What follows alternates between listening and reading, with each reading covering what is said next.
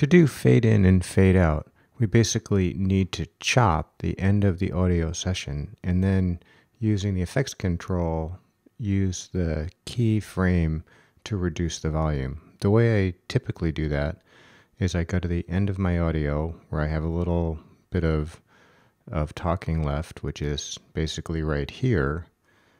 I create a razor cut right there.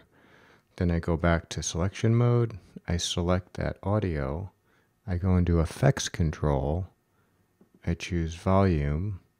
I expand level. And then I put a keyframe right there at the beginning.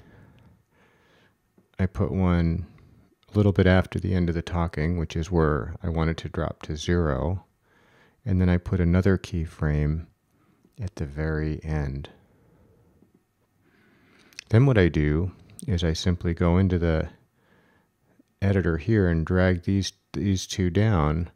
So now you can see my audio is going to come in normally here, and as I'm talking it's going to end and then it's going to trail off, and then there'll be no noise at the end of my video. So I don't need to demo the beginning of the frame. It's basically the same, but instead you start at 0 and then you go to full. It's basically just the mirror of what I did, so I don't really need to demo that.